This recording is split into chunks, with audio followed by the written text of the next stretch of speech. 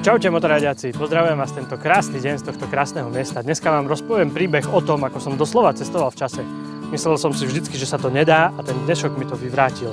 Mal som totiž to jedinečnú príležitosť dostať naraz na jedno miesto v rámci jedného výjazdu niekoľko generácií tej istej motorky a ešte som postupne presadal a postupne sa vozil od prvého ročníka až po ten najnovší, ktorý máme v rukách dnes a môžeme sa voziť v roku 2023. Vy už zatiaľ za mnou môžete vidieť túto nádhernú štvoricu motoriek od Hondy XL600 V Transalp prvého modelu z ročníku 87 cez 650, 700 až po najnovšiu 750, ktorá prišla teraz. A ja vám teraz rozpoviem príbeh o tom, ako tieto motorky sa vyvíjali od začiatku až do dnešného dňa a na záver určite pridám aj moje jazdné zdojmy z týchto motoriek.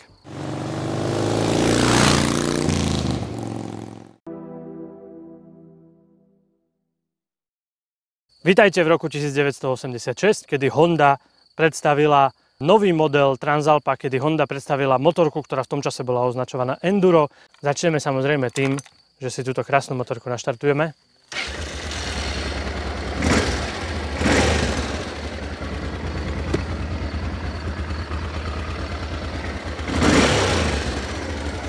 Toto je on, vidlicový dvojválec, ktorý Honda priniesla do tohto modelu.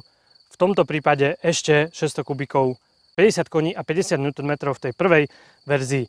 Ako som povedal, Honda prišla s ambíciou postaviť motorku, ktorá dokáže úplne všetko.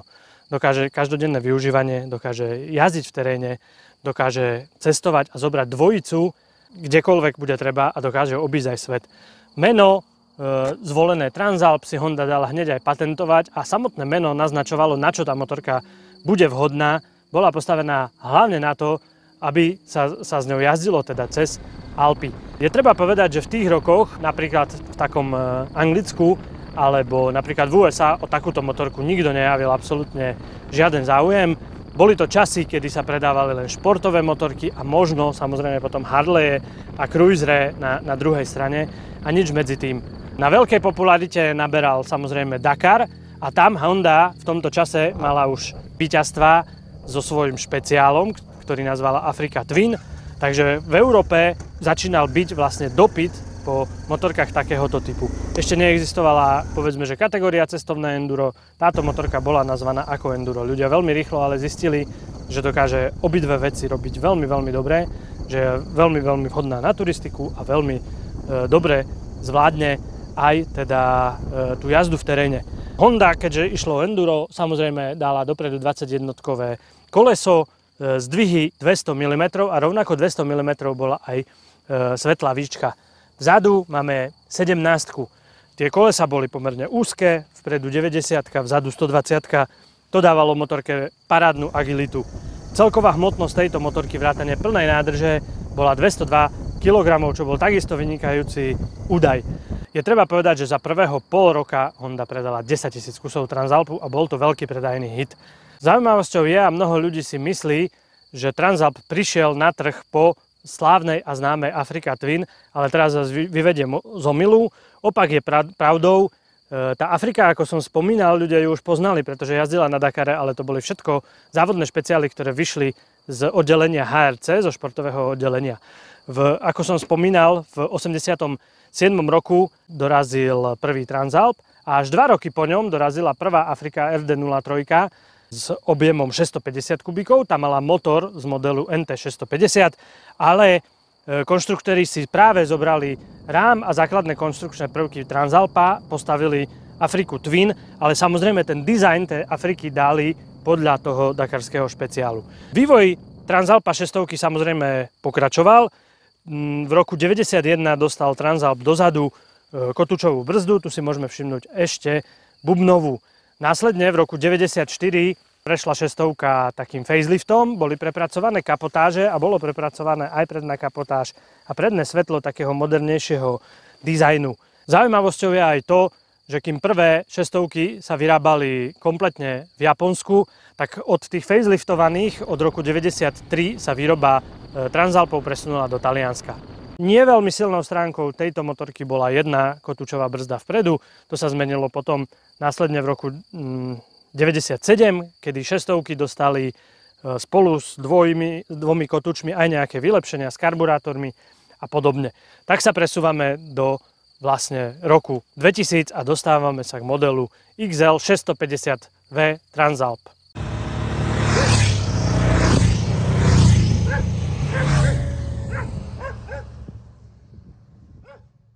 Aj 650 si samozrejme naštartujeme.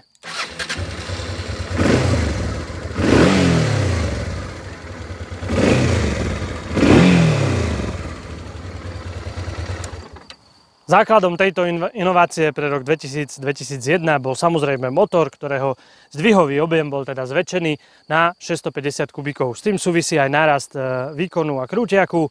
Ten sa posunul na úroveň 56 koní a 56 aj Nm.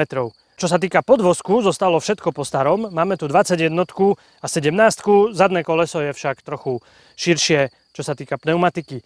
Podvozok zostal na zdvihoch, čo sa týka tej výšky 200 mm vpredu a nejakých 190 vzadu, ale podvozok bol viacej prepracovaný na jazdenie po cestách.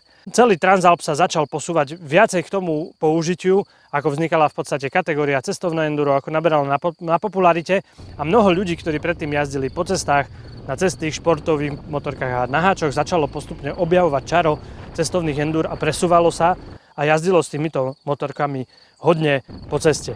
Tá výroba bola teda najprv v Taliansku a od roku 2005 sa výroba Transalpov znovu presťahovala a tentokrát do Španielska. Keďže s Transalpom sa rátalo viacej na cestu, tak jednou zo zmien bolo aj zväčšenie nádrže o 1 liter. Všetky tieto vecičky zabezpečili aj to, že stúpla hmotnosť Transalpu a ten sa plne natankovaný dostal na úroveň 210 kg.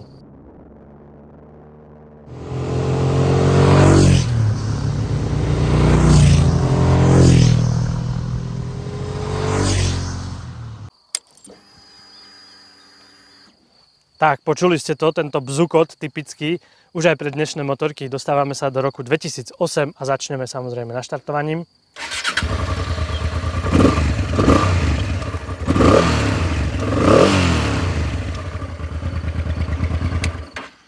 Transalp v roku 2008 prechádza veľkými zmenami, typickými napríklad okrúhlym svetlometom a novou grafikou, ale tie najväčšie zmeny sa samozrejme udiali v motore, ktorý vychádzal od svojich predchodcov. Ako ste mohli počuť zvuk, tak už to máme vstrekovanie.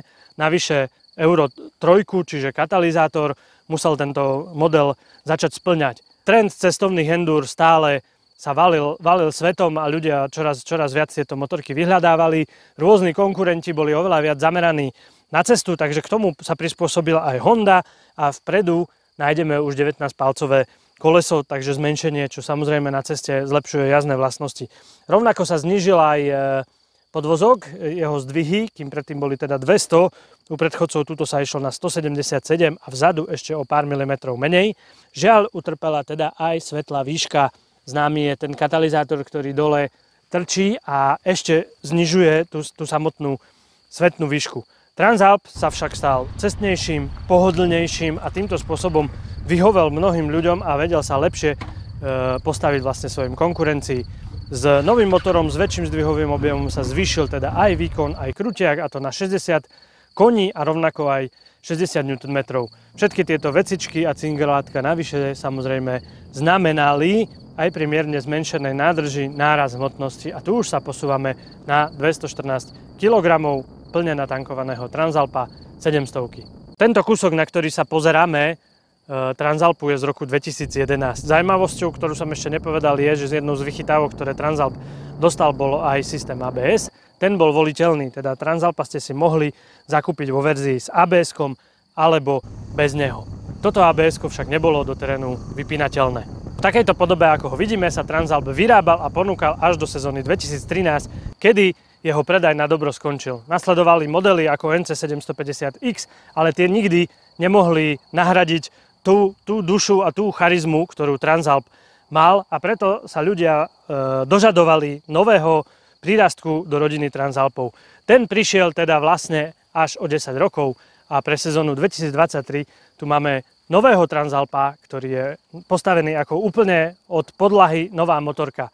Mnoho ľudí nemá možno v obľúbe alebo kritizuje jeho motor, kým vo všetkých predchodcoch sme mali Včko s rozobrením válcov 52 stupňov, tak nový Transalp 2023 prišiel s radovým motorom. Ľudia to kritizujú, na druhej strane treba povedať, že tento motor má veľké množstvo výhod, ale hlavne Honda ho nalaďuje s tým, že posunie tie kľukové čapy o 270 stupňov a ten motor aj z raďáku dokáže mať charakter Včka. Nový Transalp určite už poznáte, mohli ste vidieť moje testy, či už z Portugalska, alebo prvé dojmy, alebo aj tuto na Slovensku.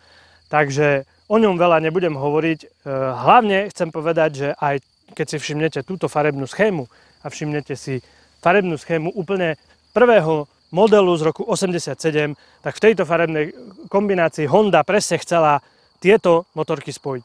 Za mňa sa Transalp vracia k svojim koreňom, pretože tu znovu vidíme 21-kové koleso, ako to mal vždy, s výnimkou tej tretej generácie, povedzme. Zasa je to trošku aj taký ten prínos tej doby, pretože kým tam som spomínal, že ľudia objavovali tie cestovné endurá a presúvali sa hromadne, povedzme, z tých iných segmentov medzi cestovné endurá, tak dneska je ten trend opačný a ľudia chcú jazdiť terén, chcú jazdiť adventure a naopak mnohé modely sa vracajú späť k tej 21. Nový Transalp má teda späť zdvihy 200, ako jeho terénni predchodcovia, 18 vzadu a 21 vpredu, čo je na dnešné pomery teda lepšie endurácké obutie. A čo je podstatné, síce má z nich najmenšiu teda nádrž, má samozrejme plne modernú výbavu, akú dnes potrebujeme, vrátane kompletnej elektroniky, farebnej prístrojovky, samozrejme ABS-ka, ktoré je vypínateľné a trakčnej kontroly a podobných vecičiek, ale jeho hmotnosťou sa znovu vracia a umiestňuje sa niekde medzi prvú a druhú generáciu, keď plne natankovaný Transalp má 208 kg. No a bol by som zabudol, samozrejme, aj Transalpa najnovšieho si musíme naštartovať.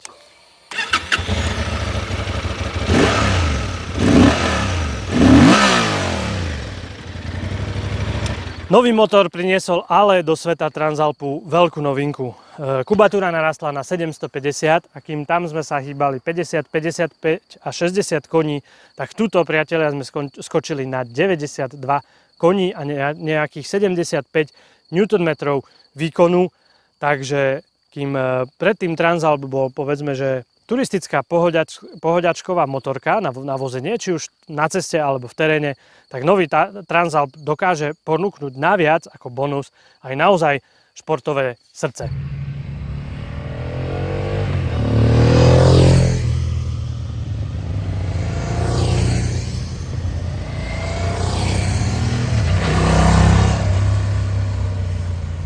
Tak, priatelia, toto bol pohľad na 35 rokov histórie jednej motorky, jedného modelu. Vývoj od zrodu, povedzme úplne že nového segmentu, až po dodnes veľmi, veľmi populárnu motorku. Je veľmi ťažké pre mňa zhrnúť vlastne tie jazdné dojmy, ale ako som na začiatku videa povedal, bola to taká jazda časom. 600 je neuveriteľne aj ľahká, vlastne dodnes je najľahšia zo všetkých z nich, ľahká motorka a má veľmi krásny zamatový beh toho motoru. Ten motor nemá žiadne veľké ambície, čo sa týka výkonu, ani som ho nejako extrémne nevytáčal. Napriek tomu tá motorečka v 100-čke jazdí úplne že krásne zamatovo, samozrejme dosahuje oveľa väčšej rýchlosti. Z motora sa prejavia aj nejaké tie vibrácie, ale nie je tu nič nijako extrémne rušivé. Potešili ma aj pomerne široké riaditka a hlavne tá naozaj strašne dobrá a jednoduchá ovládateľnosť. Také slabšie známky tejto 600 určite boli brzdy. Samozrejme ten jeden kotúč nestíhal. Nevravím, že sa na tej motorke nedá jazdiť aj v dnešných dňoch, ale treba sa pripraviť na väčšiu silu ovládaciu, hlavne na tej prednej brzde. Tuto vzadu sme mali ešte bubon, ale ten má dostatok brzdného výkonu na to, aby sa s motorkou dalo jazdiť veľmi dobre. Tento Transalp už je vidno, ako sa tá doba hýbala, ako sa zväčšuje kapotáž, ako vlastne sa pridávajú rôzne ochranné prvky. Napriek tomu motor trochu väčší, výkonnejší, trošku točivejší, možno trochu športovejší. Veľká výhoda určite brzdy kotúčové a určite dve. Tieto vecičky sa na tejto motorke výrazne zlepšili. Veľkou zmenou podľa mňa je práve 2008, kedy to poňali viacej cestne. Vtedy sa snažili konkurovať možno napríklad Vestromu, boli motorky ako Versys dokonca na 17-kách. Vestrom 650 jazdil teda tiež 19-kou. Musím povedať, že kým na 600-kách obidvoch ten podvozok je vyslovene endurácky, vyslovene to tam cítite, vyslovene je to mäkšie, pred zákrutou pribrzdíte, motorka si sadne, má to zdvihy teda 200, takže je to tam cítiť. Pri ostrejšej športovej jazde sa tá motorka trošičku aj zavlní. Toto všetko sa pri 700-ke stratilo. Samozrejme hladší chod motora a zasa vyšší výkon a taká väčšia kultivovanosť vďaka strekovaniu a týmto všetkým vychytávkam. Kým tieto motorky, samozrejme karburátor má predsa len iný prejav a viacej ten jazdec spolupracuje s tou motorkou a jazdec je ten tým, ktorý oveľa viacej kontroluje. To vstrekovanie vždycky veľmi, veľmi vyladí do hladka ten chod toho motora a mám pocit, že tento motor, táto 700 je aj točivejší a taký športovejší a veľmi, veľmi výrazne ochotnejší teda jazdiť do otáčok a pre tých ľudí, ktorí nehľadali možno offroadové zameranie, čo sa týka Transalpa, tak pochopiteľne je na tom lepšie ako jeho predchodcovia. No a pri novej 750 by som sa nechcel veľmi zdržovať. Chcem povedať, že to, čo som mal ten pocit už priamo v Portugalsku, keď som ju prvýkrát skúšal, čo som si v hlave pamätal, ako som v minulosti vyskúšal tie Transalpy, tak som bol nadšený z toho, že aj ten zvuk, aj ten prejav toho motora tam je, že je tam aj tá pohodlnosť a tá jednoduchosť ovládania, naozaj pocitovo sa javí z nich úplne najľahší, možno rovnako, alebo možno aj ľahšie ako tá prvá 600. A vlastne ten charakter tam zostal taký, ako v Transalpe vždycky bol. Dá sa na tom jazdiť strašne lahodne, dá sa na tom jazdiť strašne kochačkovo, dá sa strašne v nízkych otáčkach vychutnávať čaro tej krajiny. Na druhej strane 95 koní, 75 Nm sú parametre, že keď tohto Transalpa pošleš do toho horného pásma otáčok, tak máš v sebe športovú motorku. To je velikánska zmena v tej rodine Transalp, ktorú priniesol ročník 2023. Toľko teda moje také rýchle dojmy a na dnes som si pre vás pripravil ešte jeden takýto bonus vďaka našim čitateľom, vďaka ktorým tu tie motorky sú, tak ja ich teraz poprosím, aby nám povedali, lebo každý z nich, okrem svojej samozrejme, ktorú pozná, si vyskúšal dneska aj novú 750, takže ja ich teraz poprosím o slovo, aby nám v krátkosti povedali, ako sa im tá jazda pozdávala. Čau Heňo. Čau Tomáš. Ďakujem veľmi pekne, že si nám priniesol túto krásku. Prvý model Transalpu ešte aj v týchto krásnych farbách. Ty si dneska vyskúšal aj novú 750, tak mi povedz, ako sa ti páčila. No, nový Transalp ma veľmi prekvapil, hlavne svojou ľahkosťou ovládania a tým prejavom motora, ktorý je použiteľný vo všetkých otáčkach. Super, ďakujem ti pekne. Ďakujem aj ja. Čau Mišo, Nazdar, ďakujem čau. aj tebe, vďaka tebe aj tohto kultového Transalpa, ktorý je veľmi rozšírený, 650 sme si mohli do tohto testu dať. Tak ty mi povedz, v čom vidíš také hlavné rozdiely, rovnako si vyskúšal najnovšiu 750 medzi tvojím a tým najnovším. Tak najväčší rozdiel a najväčšie také príjemné prekvapenie bolo pre mňa to, že nakoľko ani toto nie je nejaký ťažký stroj, jazda na tej najnovšej Transalpe bola úplne ako na bicykli. Proste bola taká ľahučka, aj napriek tomu, že na tých papieroch nemá možno až taký rozdiel v tom nie je, ale pri tej jazde to oveľa viac cítiť. Čiže to je pre mňa také najväčší plus určite. Papierovo, ak si to dobre pamätám, tak je rozdiel medzi nimi len 2 kg, no, ale nezdá sa to. Nie, oveľa nie. Je to možno malý rozdiel, ale pri jazde to je ako keby fakt človek zišiel možno z nejakej Afriky na nejaký bicykel. Je to veľký rozdiel. Super, ďakujem ti pekne ešte raz. Nie zač.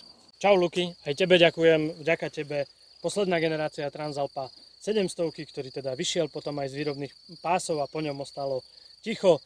Ty si dnes vyskúšal rovnako 750, tak mi povedz napríklad, čo ti tu chýba, čo tá 750 má? Tak najväčšie rozdiely vidím v tom, že vlastne 2023 sa vrátila k 20 jednotke kolesu dopredu. Zdvihy sú tam vyššie ako na tomto mojom a ten výkon je absolútne neporovnateľný proste. Váhovo to je papierovo celkom podobné, ale moja je ťažšie ovládateľná v teréne, toto je proste lahoda. Išiel by si do tej 21? Išiel by som, keby som mal možnosť idem do 20 jednotky, do vyšších zdvihov a do výkonu väčšieho. Super, tak ti ďakujem za to, že si dnes prišiel. Za málo. Tak priatelia, toto je ono. Takto to vyzerá, keď sa vám podarí cestovať v čase na jednom mieste v jeden deň si vyskúšať 4 generácie jednej a tej istej motorky. Venujem sa teda motorkám dlho, 20 rokov je tomu určite, čo testujem motorky a takáto vecička sa mi nepodarila.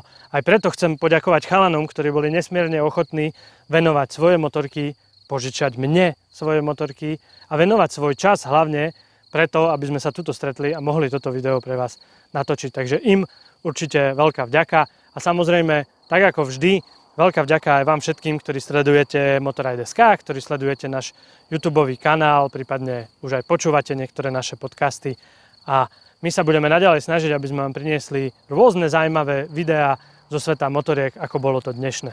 Takže ďakujem vám všetkým, pozdravuje vás Avia a vidíme sa na budúce. Čauko!